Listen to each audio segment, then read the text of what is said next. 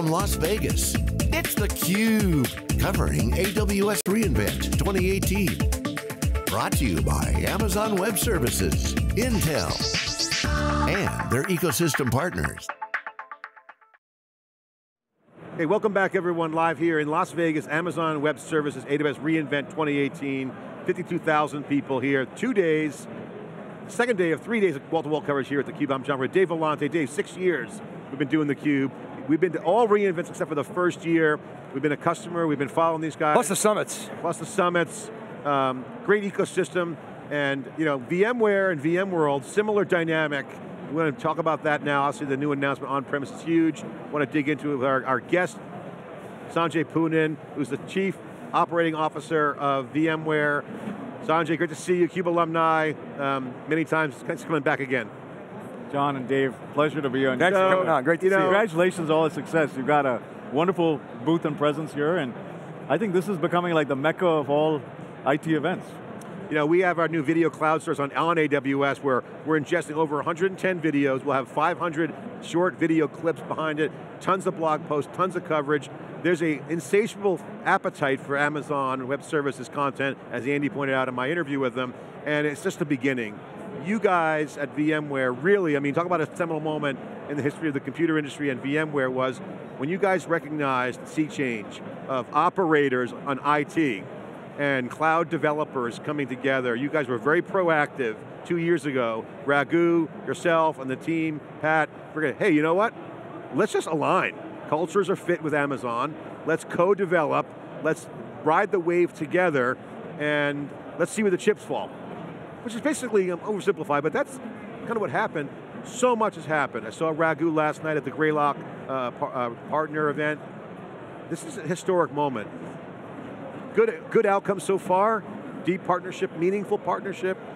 A lot of resonance in the marketplace. You guys are iterating and raising the bar. That's Amazon talk for success. How do you feel? Yeah, no, I think it's absolutely right, John. If you think about how this has evolved, 5 years ago when I joined VMware, I felt like cloud and containers, the two C's, were our big headwinds. We've turned those headwinds now into tailwinds, but it took some catharsis from us. We had vCloud Air, our own public cloud. We had to divest that.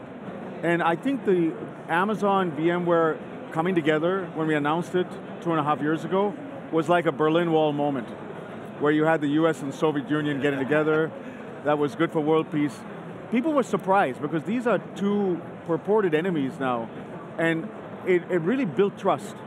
And step by step, launching VMware on AWS, announcing RDS on VMware, the beginning of on-premise, and then today, announcing Outposts. It's just an example of not just the validity of VMware as a hybrid cloud leader, but the strength of this partnership. We have a very special relationship with Andy, Pat, myself, Raghu, spent a lot of time with that team, and often you can't tell when our engineering teams meet when an Amazon engineer and a VMware engineer are apart from each other. They're like finishing each other's sentences. We don't do like Mickey Mouse, Barney, press releases. Yeah. It's real stuff. And the culture of the engineering culture of VMware, which has been a core, cultural thing, the DNA of VMware is technical. Very community oriented, Amazon, technical, very operationally efficient, good community. This is good fit there. I got to get your perspective though on how that is going to evolve, specifically around on-premises, because certainly Andy Jassy validates on-premises with the announcement at VMworld, which you guys covered. Pat Gelsinger uses words like dial tone, Kubernetes, mentioned containers. Andy, when I asked him, Andy, you told me in theCUBE 5 years ago that everything's going to the public cloud. Change the tune? You mind if I pin you down? No, John, you can pin me down all you want. He says good leaders are self-aware. He said our customers wanted this, and he's cool to it. And the partnership with VMware highlights that this is not going to happen overnight. He recognizes the duration, the role of on-premise. And then he also says that the data center is like a big edge. So if everything's cloud, what you guys basically announced with Outpost is cloud, public cloud everywhere. So there's no public, private, it's just cloud. This is a game changer because absolutely. Why wouldn't I want to buy this product? First off, congratulations on scoring that interview. Not many people have access to Andy that way, and you guys have built a very good relation. I thought that interview you did with him was phenomenal. There was a special point in that, John, where you tried to get him to talk about Outposts before he announced it, which is will Amazon go on-premise? So a couple of months ago when Andy called us and Matt Garman to talk about this project under NDA, it was a continuation of those RDS type discussions where we've basically said, if you want to do anything on-premise, you should do it with VMware because you're going to have to go through this door called VMware. We are the de facto king of the on-premise private cloud world. Yep. Many of these customers are used to our tooling, vSphere, vMotion. They want anything to run on VMware. So from that became a sequence of discussions that really, really evolved very quickly and well so that we can announce this together. I mean, you know, Andy had 3 guests on stage and only 1 partner, and that was VMware. And that's an indication of the strength of this partnership. Vice versa, of the 50,000 people here, probably all of them have VMware on-premise. So if Amazon's going to do more on-premise, why not do it with the leader in that area, VMware? And we want to be, in the software industry, the de facto standard for software-defined infrastructure, right? And that's a special space that we can fill. Well, the amazing thing to me is, here's VMware, no public cloud, Amazon wouldn't even say the word hybrid or private cloud, doesn't use private cloud, but it wouldn't say hybrid before. You've now emerged as the tandem de facto leader in hybrid cloud, overnight, with an ecosystem that all wants to connect and partner with VMware, and all wants to partner with AWS. Overnight, I mean, it feels that way anyway, 24 months. I think that's absolutely right. I mean, we were the first to start using the term hybrid 3-4 years ago. Yeah. As we did it. It took a while because I think a lot of customers and some of the public cloud vendors felt it was going to be binary, all public cloud and no private cloud, but they began to realize you need both. But your point on the ecosystem also surrounding it. I just came back from meeting one of the top SIs in the world. They're betting big with us because they see this as the place for both them, and they're also betting big with AWS. The system integrators are all over this. The security vendors, all over this. Palo Alto Networks, Splunk, want to see. Often many of these companies come to us and say, you have cracked something special in your relationship with Amazon. How did you do that, and how can we follow that model? We're happy to share a playbook of how we think about ecosystems. So we want to create a platform, just like Amazon's a platform, where everybody, SIs, tech vendors, software vendors can all plug into. And the other observation I make is, you know, previously the distance between infrastructure players and the guys who really are driving application value, the application developers, was quite a distant. Now it's closing with infrastructure as code, and it's just so transformative for organizations. I think, and one of the things that's making that is microservices and containers. And as you know, since we last talked, we acquired Heptio. Yep. Think about Heptio, they are the founders of Kubernetes, okay? And they left Google, started their own company, Craig and Joe, and we're excited about that. That platform will augment PKS, which was our big bet in containers, and become something that could run on-premise or in a public cloud environment like this. We acquired Cloud Health. Cloud Health is a multi-cloud management tool for costing, resource management. That becomes something that could sit, a lot of Amazon reps actually refer Cloud Health as the preferred way to get your insights into. So we're beginning to see this now a lot more clearly than we did 2 years ago, thanks to this partnership. So Sanjay, I know the Outpost, super excited news we covered on SiliconANGLE, a zillion stories on our site on this whole event, but it's not going to be shipping for about a year. But you guys already have some working products now. What's the current track to that shipping? Because when that comes out, that'll be a game changer. Why would anyone want to buy hardware again? And Michael Dell wins either way because he's got VMware, but others who will sell hardware, this is could be a killer blow. But I don't want to, you can comment on that if you want, but what's in between that 1 year? Yeah. You got product now, yeah, I think there's some very tangible things that, first off, VMware Cloud on AWS is, as you've described, Dave, the best hybrid cloud option. You get the best of the on-premise world and the public cloud. You know, we announced hundreds of customers. We have a goal to get to thousands of customers and then tens of thousands of customers. We're going to continue down that march. I want to have a significant number of our 500,000 customers. If Amazon has 40-50% market share, based on some of the numbers that Andy shared today, a significant number of our customers have Amazon. We should get them onto VMC, VMware Cloud and AWS. Secondly, we announced Project Dimension, some edge computing capabilities running on existing hardware players, so we are beginning this journey ourselves in terms of cloud-managed on-premise environment, right?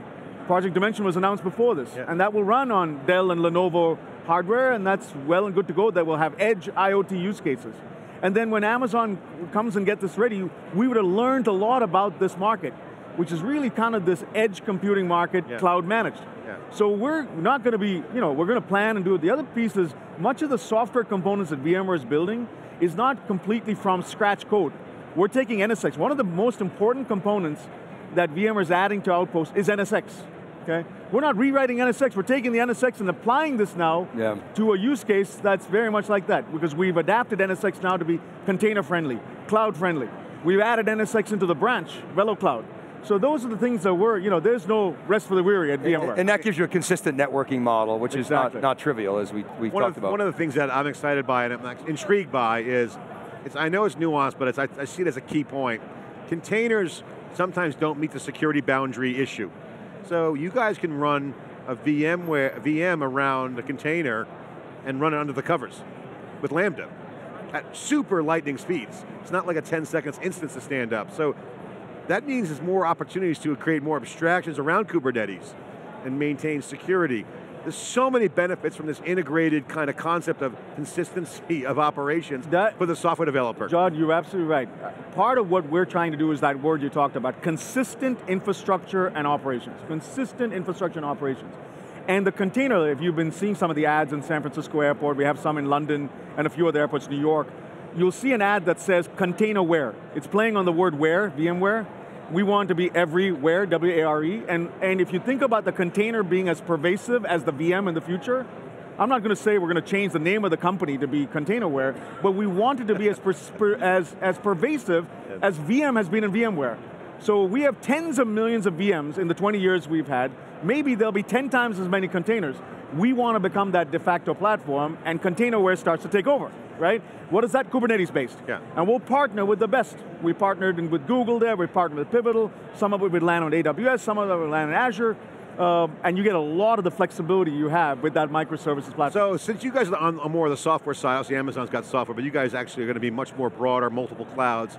As Amazon moves up the stack, I would imagine that as customers are not going to buy into only one cloud, there's other clouds out there, you guys can become a real strategic traversal between clouds. So we were debating, will customers have certain instances in, say, different clouds for specific unique things, but yet run still horizontally scalable on premises with VMware across multiple clouds? I think, John, it's going to be a lot like the hardware market was 20 years ago.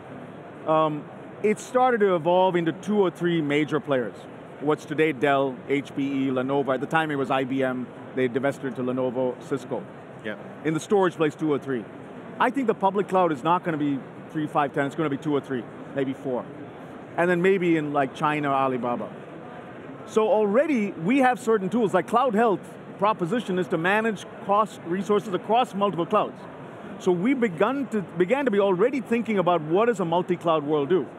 That said, in areas like this, which is a data center offer, we felt it was good for us to focus and get VMware Cloud and AWS to be the best hybrid cloud option.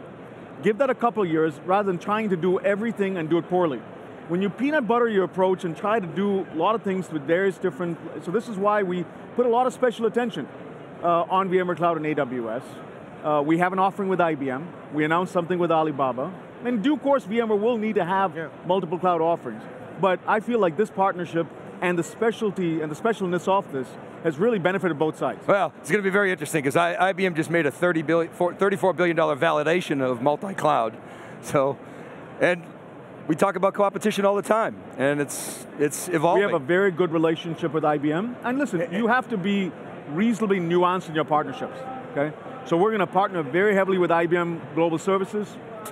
We're going to partner very well with IBM Cloud. We're going to compete really hard with Red Hat. That's okay. I mean, we'll complement Linux. The bulk of their revenue is Linux. Of course, yeah. But make no mistake, we're going to compete hard with OpenShift. That's okay. That doesn't mean our IBM relationship is competitive. There's one piece of that, a very small part of the Red Hat revenue, OpenShift, that we overlap. The rest of it is complementary. We can be nuanced. It's sort of like walking and chewing gum. We can do both. Hey, that's how we play. Before you wrap, now you know what we think of you. We think very highly of you. You're a superstar in our minds. However, you got to interview Sushmita in India, a true Bollywood superstar. Yes, amazing actress, beautiful, talented. That must have been quite an experience. Well, I got to tell you, I was very intimidated. I opened, I'll bet. because somehow I get assigned all these interviews to do. Malala. I'm usually on the opposite end, your end, Malala and Condoleezza Rice, and I told her I was really intimidated by it, and she said, why? I said, it's the first time that, I'm usually not tongue-tied, but I did not know how to explain to my wife that I was going to be interviewing Miss Universe, okay? And she's like, what do you guys do at VMware? I mean, what the heck does Sushmita Sen have to do? Yeah, but it was a good interview. I mean, listen, for the India audience, we were celebrating our 20-year anniversary. She is an amazing woman who has achieved something that very few Indians have. And we wanted our Indian audience there to see that women can be successful. She's a big supporter of more women in business, fairness, equality, no prejudice, equal pay, all those things that we stand for, which is part of our values. And if it worked for the India audience, she probably, I don't know if she would have worked at a VMworld. We had Malala there. Oh, Malala, we had Condoleezza Rice at our sales kickoff. We do these because we want to both teach our employees something, but also inspire them. And sometimes these speakers help with that cause. Yeah. Sanjay, great to see you. Thanks for coming on. I know you got to catch a flight. Big day today for you guys at VMware. Congratulations. Thank you very much for having me. Great commentary, great insight. Sanjay Poonen, COO at VMware, breaking down the announcement of Outpost, its relevance and impact of the market, and more importantly, the VMware AWS relationship. It's theCUBE, bringing you all the action. Day 2 of 3 days of wall-to-wall coverage, 2 sets, hundreds of video assets coming, tons of posts on SiliconANGLE.com where all the coverage is. We'll be right back with more after this short break.